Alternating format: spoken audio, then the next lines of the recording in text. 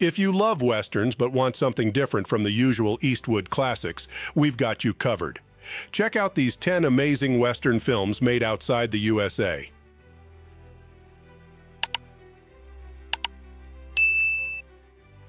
The Salvation. Danish Western with Mads Mikkelsen seeking revenge for his family's death. Features a captivating performance by Mikkelsen and Morricone-style music by Casper Winding. It adds a fresh twist to the classic revenge tale. Slow West. A British and New Zealand film where Cody Smith-McPhee searches for his love with bounty hunter Michael Fassbender.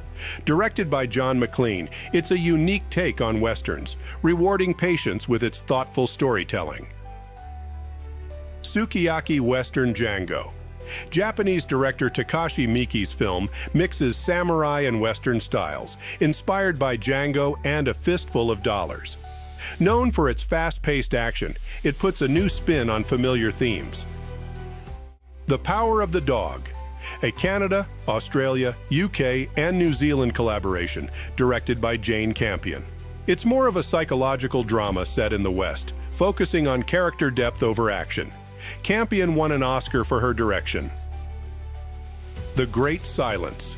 Directed by Sergio Corbucci, this film tells the story of a mute gunfighter. Set in a snowy landscape, it's a harsh take on the Western genre, breaking traditional good versus evil narratives. The Proposition. An Australian Western set in the 1880s, featuring a man torn between his brothers. Known for its intense violence and authentic depiction of indigenous culture, it's a standout in the meat pie Western subgenre. El Topo. Alejandro Jodorowsky's Mexican acid Western combines Western elements with Eastern philosophy.